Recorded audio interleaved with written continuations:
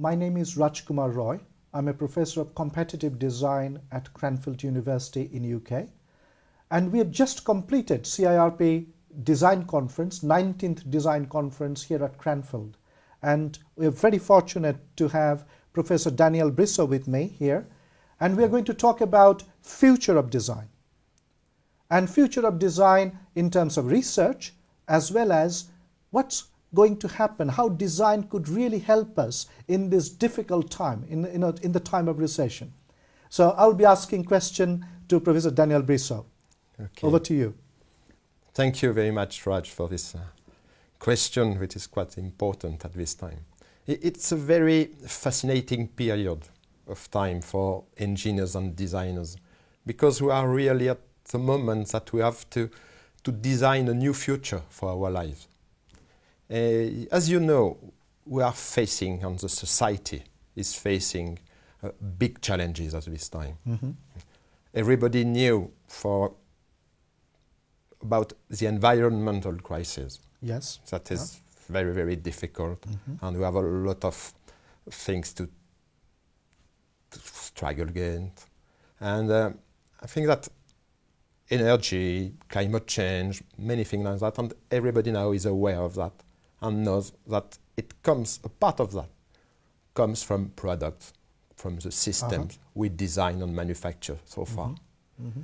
It also comes from the different way of living we decided in the past, and we know that we have also to move from that. Mm-hmm. But it's not only the environmental crisis that now we are facing. It's also a very financial and economic crisis as well. Yeah.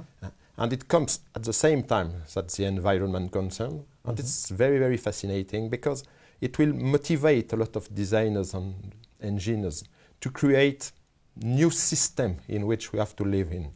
So do you see this difficult time as an opportunity to actually go beyond what we are doing and have a step change through design? Really, engineers now are the persons that can solve all this problem or try to solve all this problem. Not alone, of course. I think we will have some point about that. Not alone at all. But certainly much more than politicians at this time. Because we are developing technologies. We are developing products. We used to develop products for the manufacturers, more or less. We know that now we have to develop products more for consumers, for what the society really wants to have. Sure. And in this way, it means that the future of our lives will come from, may I say, manufacturing. It's certainly not from manufacturing, but part of our quality of life will come from engineering at this time. Sure. So what you're essentially saying, that in order to really catch up with the change in the society, whether it's coming from economical hardship or our interest in environmental protection, we have to do more engineering. Is that what you are suggesting? More I don't know, but different engineering, it's true. Okay. We need different... We used to develop products and to put a lot of products on the market. Thinking that more product means high quality of life. It seems that it does not correlate so much, right? No longer at least. Okay. And now we have to develop new things which are not really products or not the same products than before. We say in our community we have to develop product service systems, really meaning that the product is just part of the whole system that everybody needs in their life. I think it's very, very important because we change the focus of the design from the product to the surface, to the people in their life. Sure. But the product, of course, already exists. We will base our development on product and on technologies, on new product and new technologies. And we will have more IT technologies, of course, in our life. It's sure. We don't know why, but it's sure. But it's interesting because as engineers and designers, we have to contribute to this decision on how much new technologies, nanotechnologies, or computer science do we need in our life?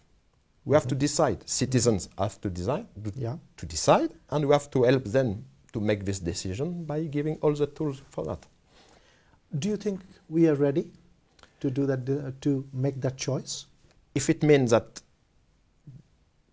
does the engineering and design community ready to do that? The answer is yes. We are ready. We have already started working like that. Okay. If you say the consumer ready, because we need both. Yes, I think my question was more to do with the consumer. Okay. If it's consumer ready. Yeah. I think it is. Everybody now is aware of environmental concern. Now is aware with how difficult is it to have some companies which are really profitable. They know that, and I think that now everybody knows that we have to do something. Sure. And we can say that we are ready. Maybe the example, 10 years ago when we started to discuss about this kind of evolution, everybody said it's impossible with cars because everybody wants to own their own cars. Yeah, and that's already changing. The level of responsibility, quality, everything, it depends of how long is your car. Nobody says that now. That's true. We are not designing the new car. We are designing the new system of mobility in for urban life. Yes. With time. Yes. Here it's a real change in the focus, and I think everybody now is ready to understand that. There will be no car in the future, certainly, in cities. Okay. That's very wishful thinking. And let me now take you on to the next point, which is about future of research in engineering design. We have just completed this conference, which is about research. So what are the key areas you think design research is going in the future? This conference was very rich for that. There are plenty of different sessions, and with scientists coming from different disciplines. And I think here is the key success of the next research. It will be a really multidisciplinary research. Okay. It is said for maybe 10 years or 20 years that we are running some multidisciplinary research. As you can see, and as I see, it's more, we are running in parallel different disciplines research. Exactly. Now we have no choice. We have really to confront the different methodology. We have really to confront the knowledge from the different disciplines and to work together. And that mapping is happening now, is beginning to happen, is that correct? Yeah, I think it was clear in this conference. There were people from management working with engineers. Yeah. Okay, with engineers and with people from information technology. Yes. All three together. Yeah. Maybe economics were not there, not yet there, I think, and sociologists were not there, because we have really in research to focus more on the consumer, the customer, the user, people within the system. Before it was just a product, and the people has to adapt to the product if you want to live more. Now I think people is somewhere in the system we have to design, and it's a co-creation of the product or the system with the consumer, and we have to focus more on that, and we need more people coming to the engineering field, coming from different disciplines. Yeah.